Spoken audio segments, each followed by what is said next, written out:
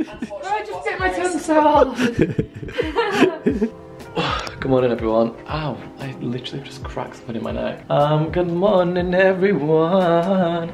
Ooh, I hear that you can see me in the mirror as I'm walking. Oh, that's kind of frightful. Today is Saturday the 7th of November in the UK. For those of you that don't live in the UK, if you live in the UK, you already know what I'm about to say, bitch. You already know what I'm about to come out with. We are back in a lockdown, which is absolutely amazing. I am so overwhelmed right now. I'm so excited about this. I literally love it so much. I'm so glad, like, you know, 2020 really is serving us good. We really are getting fed all the meals from the government, from just the world in general. You know, life is a movie. It'll never be a sequel. And my camera lens is dirty.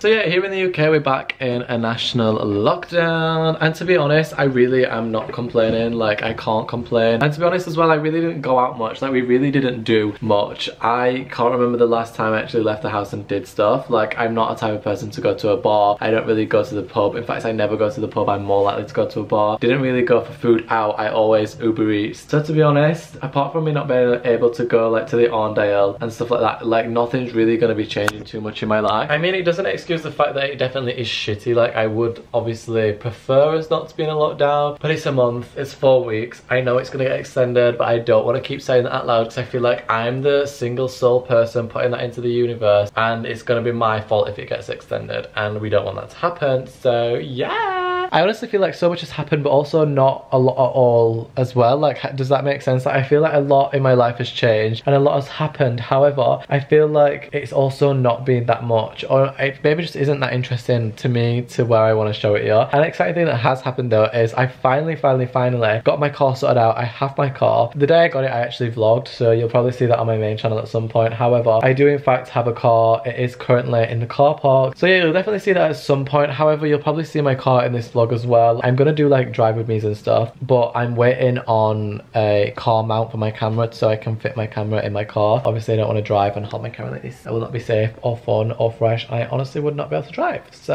we're not going to do that. But I will be filming a lot of drive with me content, especially when we can't do anything, like we can't go out and stuff. So I feel like I'll be driving around a lot and filming a lot of car-based content. The drive-thrus are still open. I still need to go through the drive-thru for the first time. I held off going through the McDonald's drive-thru just because I wanted to film it. I'm literally such a dumb bitch. I literally could have just drove through a drive-thru, but I really want to film it. I want to go to the drive-thru Starbucks. Oh, there's endless opportunities now I've got a car. There really is. So we've come to the drive-thru at Starbucks. We were just waiting in a massive line.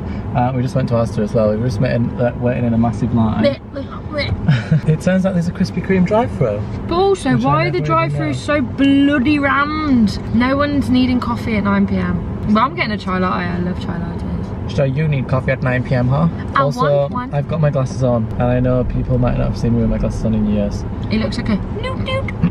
Well, the thing is, I don't have my contacts in because it's late, so I can't see without my glasses on. Wacky. I am bored. So where's that sneaky bint going then? Out.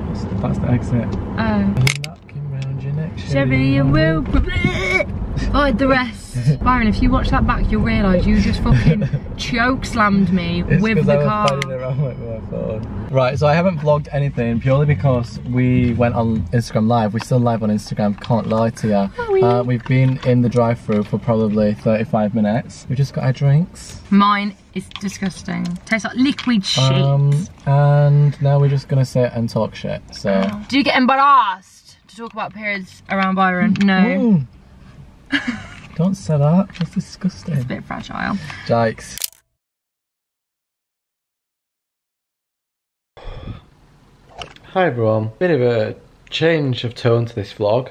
Don't know if you can tell, I've just been crying for the past 20 minutes and I just spoke to my mum on the phone and I thought I would pick up my camera and just talk to you about something that's just happened. It's really not deep on my part, like it's nothing really to do with me, but I feel like it's also equally important to talk about. I don't know, I kind of want to, I'm just going to tell you what happened. Basically, just walked to Sainsbury's to pick up some food. It's the day before the lockdown. It is 9 PM on Wednesday the 4th of November. Tomorrow we go into another lockdown and I know everyone's been really like stressed about it. No one really wants it to happen. Everyone's really anxious and like scared for it, which is all fair and understandable, and like feel how you want to feel about it. I don't know why this has really fucking hit me hard. I walk in and there is a homeless guy near where I live, and I see him literally whenever I walk to the shop. I see him literally every single time. I always say hi to him, I always ask him how he is. He's never once asked me for money, he's never once asked me for anything. He always just says hi, asks us how my day was, and I have always, since moving here, always spoke to him and said hi. And like on my way there, I always know I'm gonna see him, and I look forward to seeing him and saying hi. And don't worry, I went. He's not been murdered.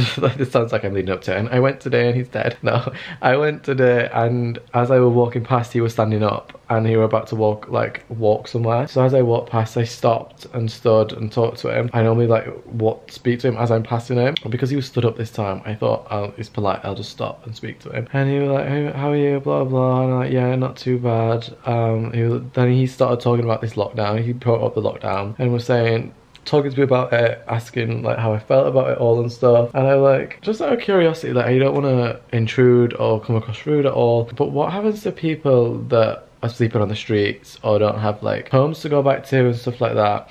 And he basically just turned around and was like, I'll be here.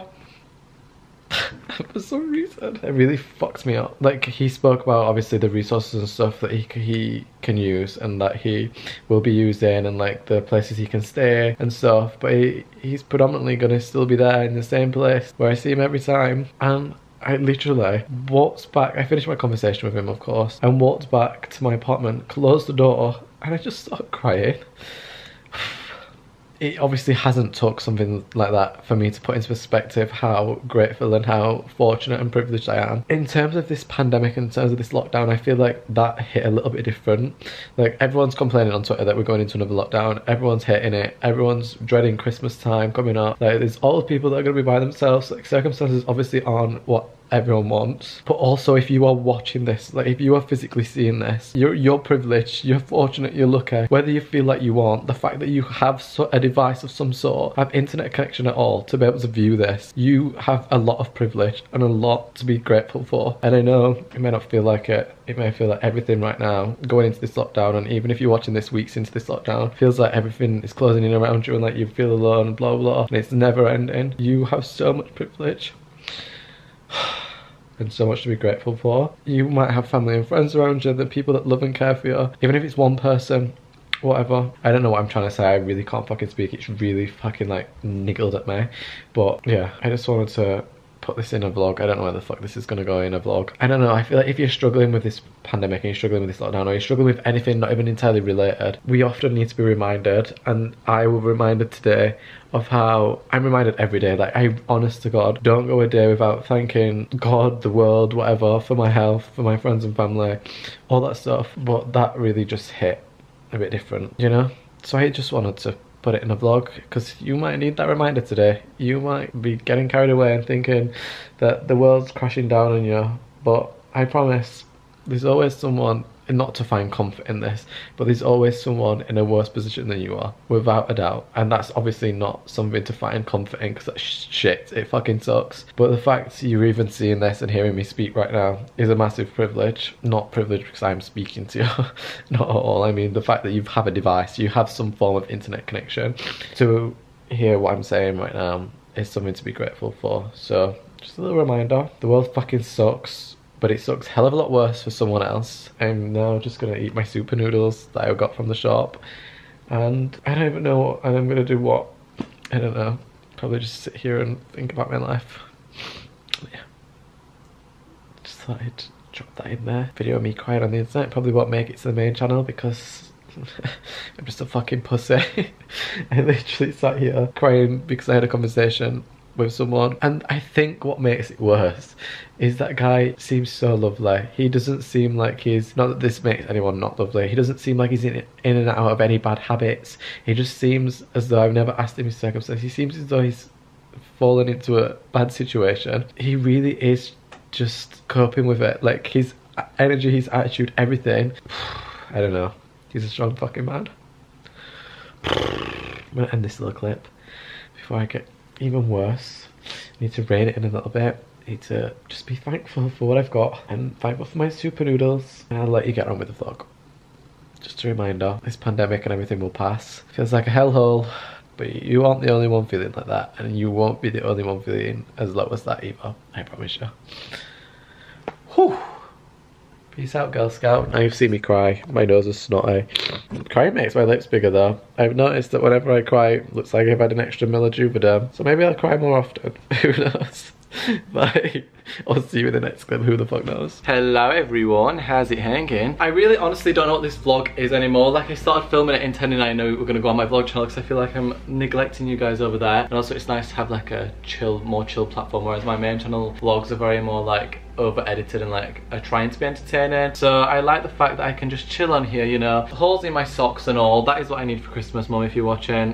In fact, no I don't. I just have holes in my socks. I don't need more. I have an abundance of socks actually. Anyway, today is, what date is it? Today is the 17th of November. Oh my god, it's nearly December. That scares me. We're officially 2 weeks away. Well, officially 2 weeks into the lockdown, 2 weeks away from the lockdown being lifted. Fingers crossed if they lift it on the 2nd of December like they said they were going to. And I have some parcels, so I thought I'd just do literally like a little parcel unboxing. We've got some stuff from Boohoo which I need to shoot today. I've been working with Boohoo on Instagram quite a lot. I'm contracted. I know it looks like I'm doing a bunch of Boohoo ads, however it's like one contract and I'm contracted to do 10 posts over the course of 10 weeks. Like every single week they send me a new outfit basically, and this is this week's outfit, so I'll open that in a second. I also got all my car insurance information. I know it's my car insurance because it says Direct Line on it, which by the way, this is not sponsored at all. I found Direct Line to be such a good insurance company to go with. Like, I literally were on Go Compare and it was showing me like thousands and thousands of pounds that I would have to pay for my car insurance as a first time driver. My engine size were against me, the fact that I've got no years, no claims were against me and all that stuff, so I literally were like a first time driver and I got a really decent like deal. It was still expensive, but like from what I were looking at elsewhere, it was really, really good. So if anyone's wondering, like, I know I would have enjoyed hearing someone say this, maybe look at Direct Line. Like, don't go through a compare the market site, because a lot of car insurance companies aren't on there. Like, Direct Line doesn't show up on compare the market, like Swift Cover doesn't show up on compare the market. So definitely look on like independent, like, and on their actual website, as opposed to going through like a loophole. Obviously it's good to get a gauge from those websites, it's really easy. However, Direct Line came in clutch and it's all just come in the post, so I have my policy now. I don't know what this means, don't know what I do with this. Maybe I just hang on to it, put it in like a little safe compartment. Also, look how much I've butchered opening that. ASOS very kindly gifted me all this stuff. I just went online. Oh, they sent me the jacket that I absolutely fucking love. One, ASOS as a brand in general, but also the girls that work for ASOS. I've literally met them like 3 or 4 times. They're the sweetest people in the entire world, and like every so often they'll message and be like, hi, do you want any gifting from ASOS? And I'm like, yeah, and I always feel weird like asking for a lot. I've never asked for this much before. I've asked for 1, 2, 3, 4 things, but 4 like good things, so I'm excited and they've sent me all 4. So let's start off with these jeans. I have been looking for some black jeans for the longest, from brown jeans for the longest time. I actually bought some from Urban Outfitters a while ago. However, the leg length was like an awkward, like they weren't intended on being cropped. I believe these ones are slightly cropped because they like grayed at the hem. So I imagine these ones will sit slightly more cropped, but the ones from Urban Outfitters just didn't look right. These look nice. I just wanted some brown jeans. Like, I'm loving brown right now. I wanted some brown jeans. So picked those up. They're from Collusion. They feel really, really nice. These are all like ASOS own branded stuff, by the way. And then, oh, I'm gonna show you these just because I'm so excited. I have been loving just lounging around in the house in like a hoodie and often my underwear. However, it is now really, really cold, and during the summertime, I know we're only here for like half of August, but September time was still quite warm, and this house gets boiling hot because it's all one side of the house is glass. Like all the wall that I'm looking at right now, my wall is glass, Haz's bedroom is glass, then the kitchen is glass, like in an L shape, which is really, really fucking nice. That's like the main reason we moved in here. However, it is like an actual greenhouse, and also I've realized now in the winter time it is freezing cold, and we haven't put the heating on yet. We keep saying, do we put the heating on? I'm like, no, we'll wait till December. So I have been cold in my underwear and a hoodie, but then too hot in tracksuit bottoms. So I picked up these, which are some silk I'm gonna look so dumb wearing these. Some silk, in fact I don't even give a fuck, I'm excited about this. These are just some silk ASOS design like pyjama bottoms, and I am so excited to feel, oh, I can't wait to like lay on the sofa and feel my leg touching the sofa in this material. I'm so freaking excited. These are gonna be so comfy. They look really small though, as in like short, so I don't know if I should have got a big size. Oh no, actually they're like perfect size. Oh my god, so excited about those. So that's just like for me and my own enjoyment, and I'm really gassed about that. And then I also picked up this jacket, which is beautiful. I literally saw this on ASOS like months and months ago and saved it to my little wish list. And I know it's low in stock. I got an alert from Shop Tagger the other day saying that they were low in stock. So I'm so glad that I got my hands on it. Yeah! It's like a navy blue and brown, but it also has loads of fun, cool patches like all over it, all down the arms. It has a big patch on the back. I think this is so, so nice. And like the sleeves are like a leathery type material. Oh, this is so fucking cool. I'm actually gonna wear this today. This is what I wanted to wear today. Also, I fake tanned for the first time literally since I can remember. Like, I can't remember the last time I fake tanned. We had a really nice summer in London, like during lockdown, where we were literally out in the garden all the time, and I tanned naturally then. Then we went to Santorini, I tanned really well then, and I may have gone on a few cheeky summits. But now they're closed, so I went and fake tanned last night. It's actually a really nice colour. I use the brand Coco and Eve, and I've never used it before. I don't think I cried tonight. I'm not your friend or anything. Quite yet healed away. Guys, if you can't tell, I'm so gassed by this outfit. Like, I actually think this is one of my favourite outfits. Like, let me just show you my shoe. You can't really see the full potential. But the orange shoe with the orange in this. Oh, the brown trousers. I've not done anything to my hair, so just ignore that. But